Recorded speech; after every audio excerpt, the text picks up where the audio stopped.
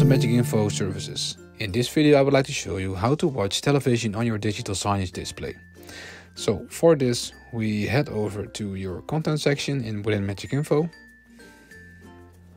and we open the web author, because this allows you to insert elements of different sources. So what we will do is we head over to source and insert the TV section. Now there are two options available right here. You either go to source and insert the TV source.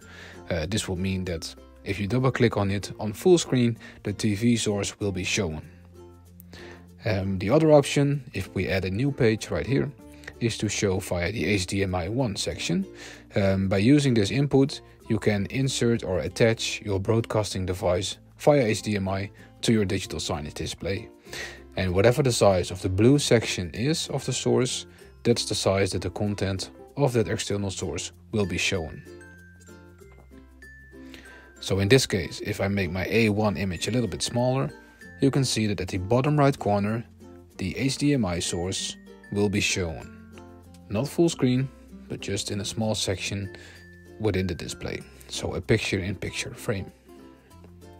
So then right here I have decided my sizing of each element, and what I would then do is save this content item.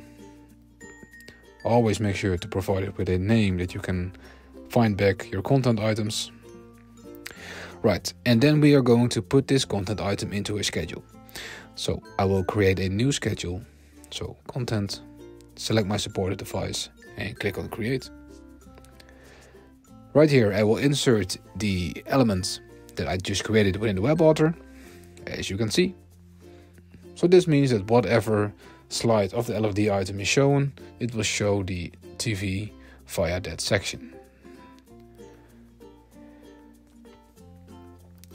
Now another option is let's say you have just your default content running for 24 hours within your channels.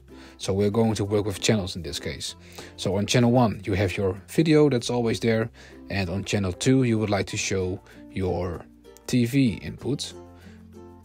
So this means that whenever you're connecting to channel 2, so use your remote control to do this switch, and then it will show the broadcasting television program. So channel 1 your MagicInfo content, and channel 2 it will show the HDMI content. And these are the options to watch television on your digital signage displays. Make sure to schedule and publish this schedule, of course. There we go, save and publish. Right, and then at the bottom you can see the progress of your schedule being published. And you can then watch television on your digital signage displays. So these are the ways of doing this. In case you have any questions about this, feel free to let us know in the comment section. Subscribe for more, and thank you for watching.